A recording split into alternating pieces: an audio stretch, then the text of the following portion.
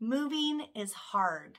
It's hard for you who does the plans and actually does the moving, but it's especially hard on the kids. Kids thrive when they feel their environment is safe and predictable. And moving to a new home changes both of those things. So here are a few ways to make a big move a bit less stressful for the kids.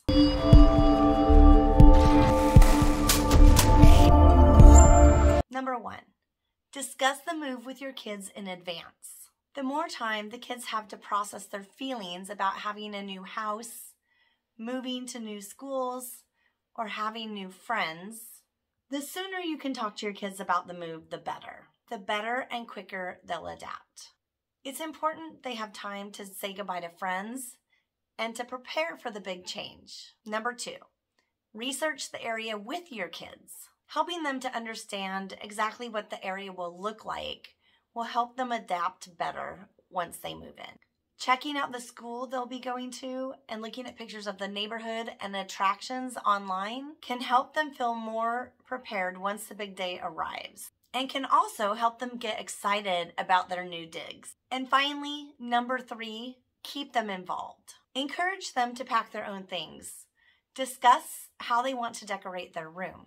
Take them along to help them decide on paint colors for the house, or maybe let them plan a goodbye party. Any way that you can include them in the process of the move will help keep them in the loop, will help them to alleviate anxiety they may have regarding this big change. Ultimately, kids, just like us adults, want to be prepared when going into a big life change. Adults actually have the opportunity to prepare, while kids are usually completely reliant on their parents to do the preparation. It's the lack of control that adds to the stress, so making sure to keep them in the loop through the entire process will make it easier on everyone.